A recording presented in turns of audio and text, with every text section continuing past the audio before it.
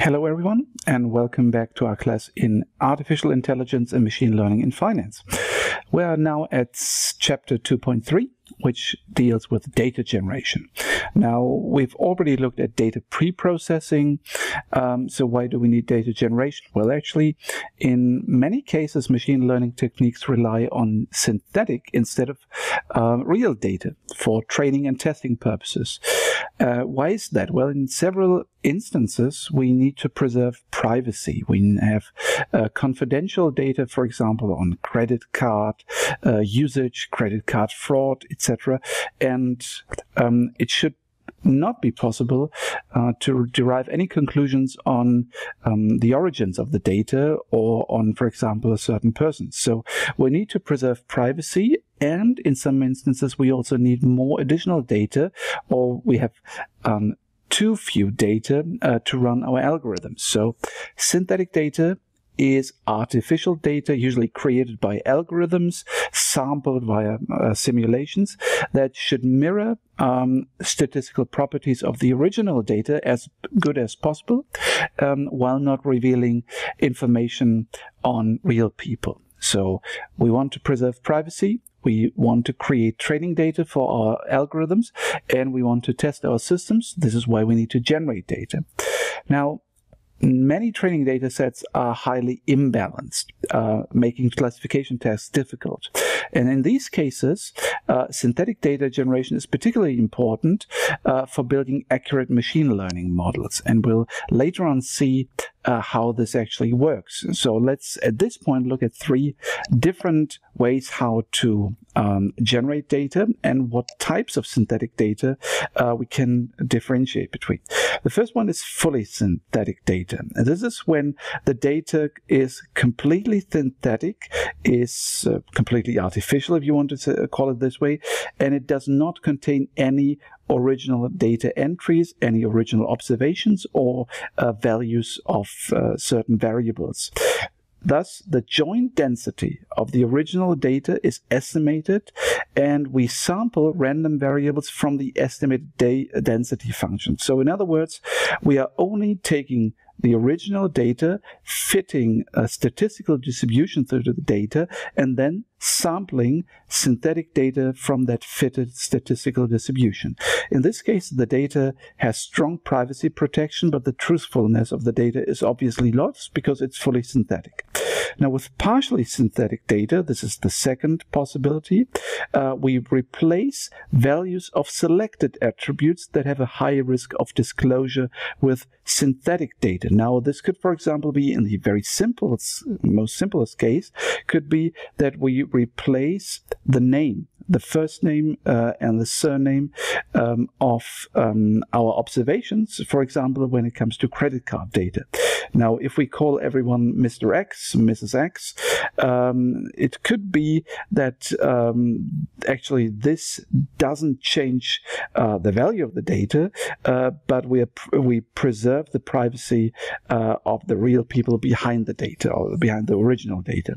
Now, disclosure risk is higher than in fully synthetic data, because you might imagine that it is often possible to identify persons not just by their name, but also if you take, for example, age, gender, income, and place of birth, date of birth, etc.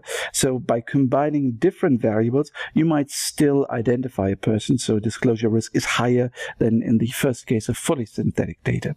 And then we have hybrid synthetic data. That is, the data set is generated using both original and synthetic data. Now, each record in the original data is replaced by the nearest record in the synthetic data. So you simulate from a fitted distribution, but you try to replace the original data by synthetic data that is closest to the original observation. And this method combines good privacy protection with high utility at the cost of more memory and processing time. Obviously, this takes longer, but on a modern computer, this shouldn't take too long. how should we generate synthetic data? Now we have three broad concepts: generating data from a known distribution, fitting a distribution to real data, and then simulating from that distribution, and using deep learning. So what do we do in the first case? Well, actually, you simply take a statistical distribution. You simply assume that the data comes, for example, from a student T exponential or normal distribution, and then you simulate random data from this a priori chosen distribution. The difference later on to the second method, where we fit a distribution to real data, is actually that you simply assume the distribution and you assume it to be known. You make an assumption. For example, a normal distribution with mean 2 and standard deviation 5. This is an assumption that is not validated by any estimation, by any look at the real data.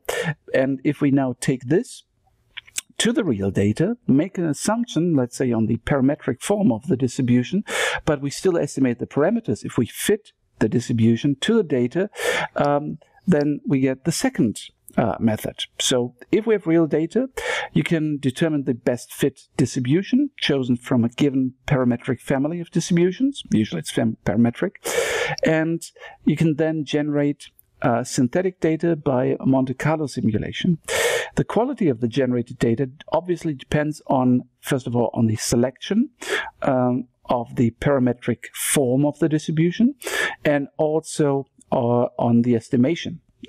So we might want to try a goodness of fit test. We want to check how far the fitted distribution is from the empirical distribution function.